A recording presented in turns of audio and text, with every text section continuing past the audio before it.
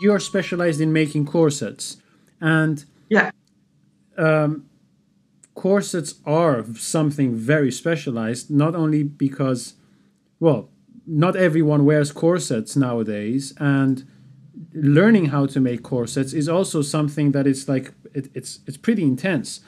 So did you know that you wanted to specialize in corsets, or was that something that just naturally developed as you kind of like went through your career?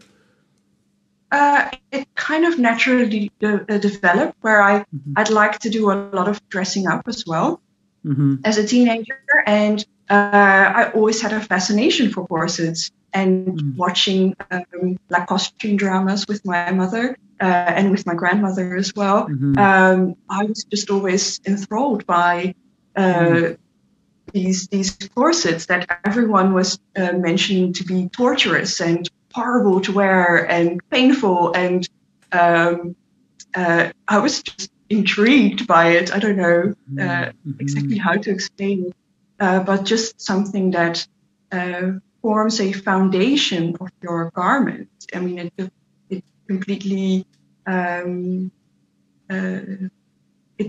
it defines the way the rest of the clothes fit your body, and it's such a foundation garment as well that I was just very interested in how to make it so it would fit well. And after buying one, I mean, I saved money for ages to buy one off the rail, put it on, and I thought, yeah, they're not lying. It hurts. It's horrible to wear. It's not comfortable at all. Like, but I decided that is because it is not made for me. It is such a close-fitting garment.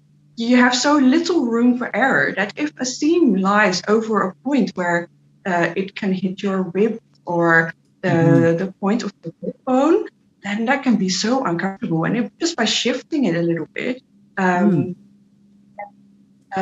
it can be a different experience. And also the shape of the corset is so important to get right as well. So the ones that you buy in a shop most of the time, and the ones that you order online from like mass-produced, that are mass-produced in other countries, they're usually just tubes, like a cylinder. There's no shape to them. They have like metal tubing in them, but they have no real shape. So they compress your whole body. So everything is just kind of squished together, and it doesn't really give you a nice shape. And by studying corsets in museums and books, I kind of discovered that the shape of the corset really defines how it fits as well. So there's a lot of optical illusion going on with corsets as well, where you kind of alter the proportions of a person. So you make them a little bit unnatural, and just by changing small things and small sections of the body, it does something to your eyes. You know, it makes you think, oh my God, that person has got an hourglass figure, when they're usually more a potato, you know. And that doesn't mean that they're being like squished and in a horrible way. It's just that you kind of sculpt the body, and you also build out certain other areas. So you can use a bit of padding for the hip area or for the bust, and just by doing those kind of little things, you can change the way someone looks at the world.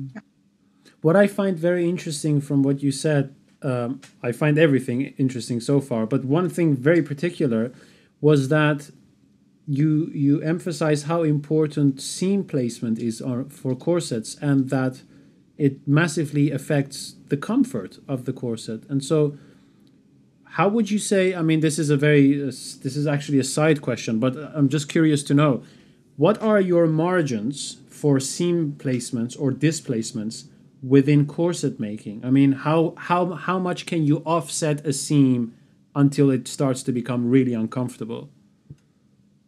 There are no limits really in what I mean. You can make a corset with very minimal boning. I mean, the only reason the boning really is in there is to keep the tension of the fabric vertical. So you like if you make a seam there and you start to tighten it, it starts to compress and it makes wrinkles in the waist area. Yeah. And it's just tension marks. And you're trying to kind of eradicate that by putting in the boning. It needs to be in there quite securely, quite sturdily, and like really sewn in, so it has no area to move about. Because then you get those tension lines again. And the way you place your the lines, the seams, like not behind every seam, there needs to be a bone placement. There's, for example, a lot of Edwardian corsets where the seams are not at all corresponding with the boning. One here. Fantastic. Show and tell. Look at that. Wow. Like there's not actually that many panels in here. There's one here. There's a gusset here. Then there's one part here and a gusset as well. And then there's the back area. But the seams go higgledy-piggledy. Like here, there's a curved one. There's the gusset. But all the boning channels are just straight. Two at a time. I see. Just straight.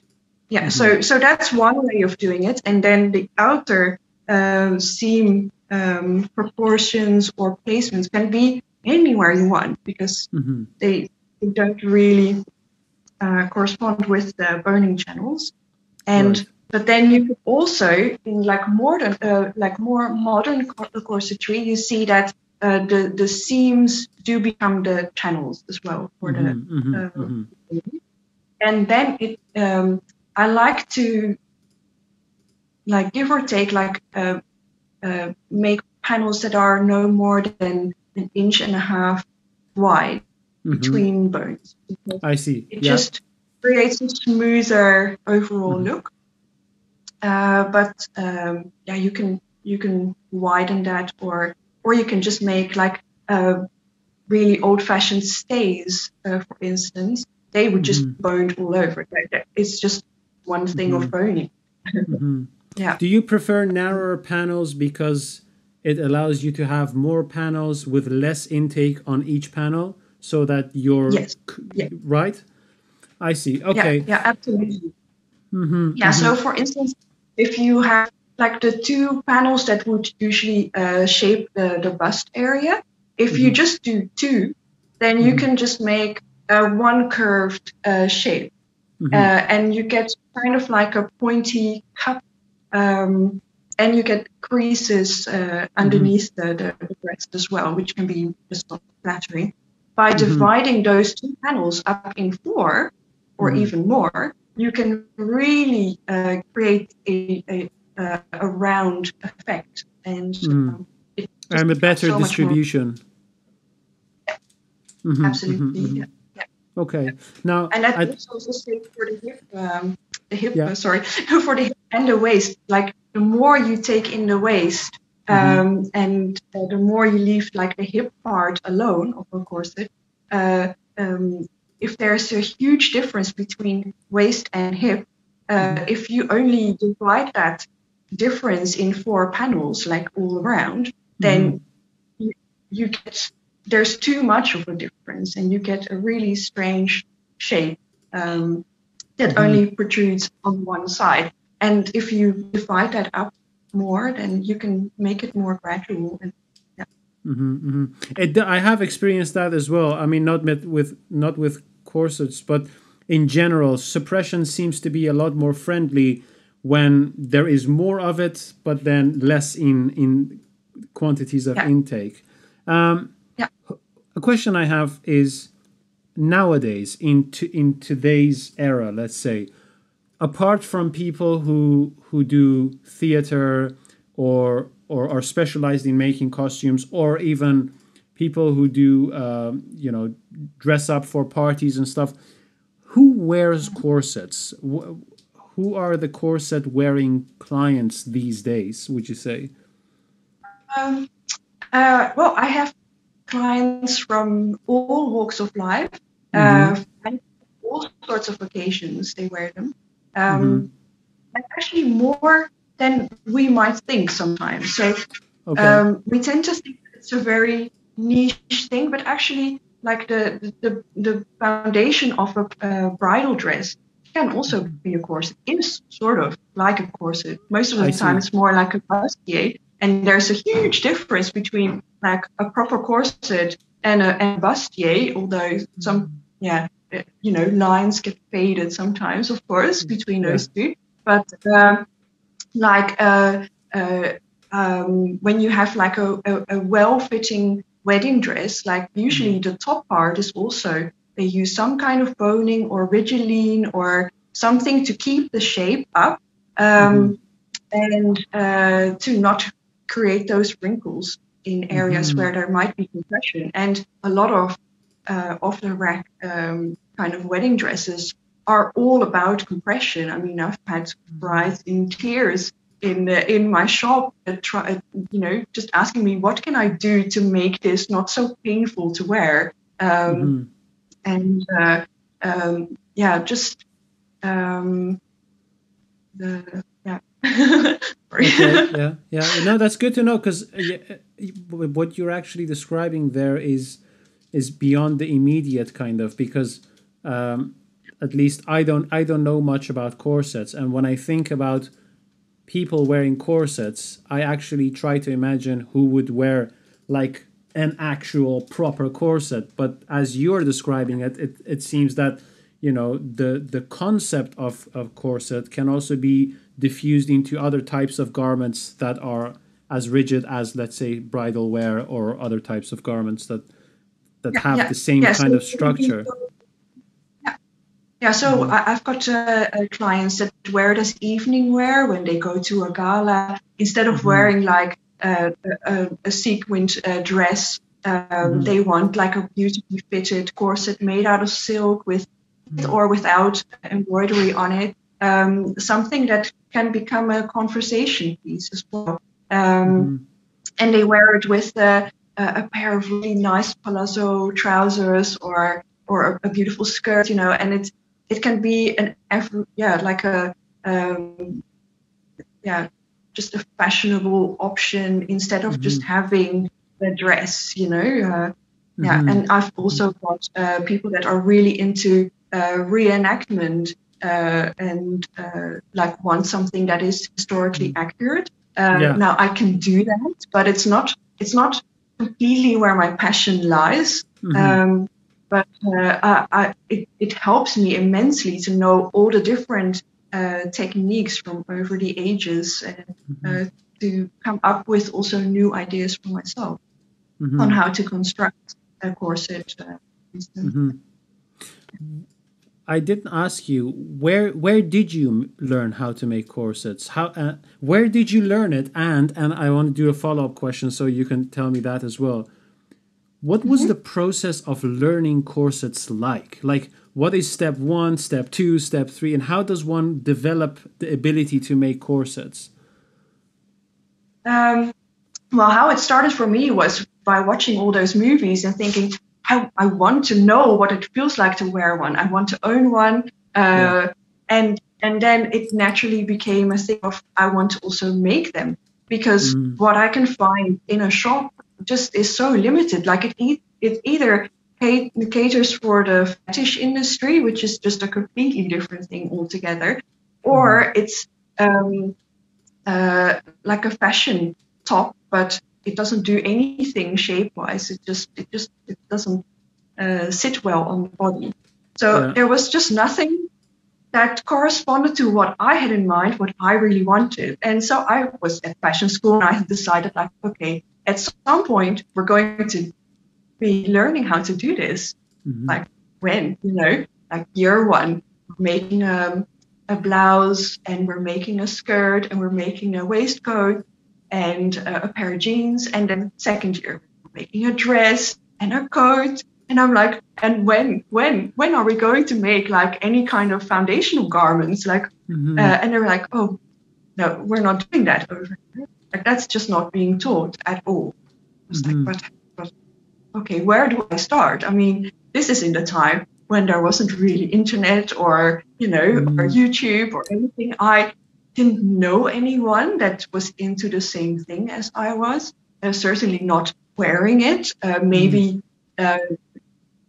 admired it as well by watching it on TV or something, but never the desire to actually be able to make any. So when I bought my first one and decided that's definitely not how it should fit, I unpicked half of it with the idea that I could then trace the pattern pieces and alter them where I thought I needed more room around the hips, more room around the actual rib cage, and then maybe slightly more compression on the waist, but not anywhere else. And so I started doing that, and I made a lot of things that were just, horrendous, bin worthy, and you have to make a lot of monsters before you start making something that makes sense.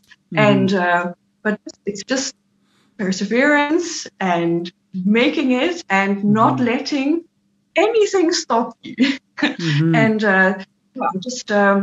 I tried to go to as many museums as I could and just observing, like what you would do if you're into painting and you get up close to a painting and you see all the layers. All of a sudden, you start seeing layers. It's not a huge picture anymore. You start to see what they've been doing, what they're trying to do. Like how can you make something like a little blob look like a pearl from 2 meters? But what happens afterwards? And that's what I did with corsets as well.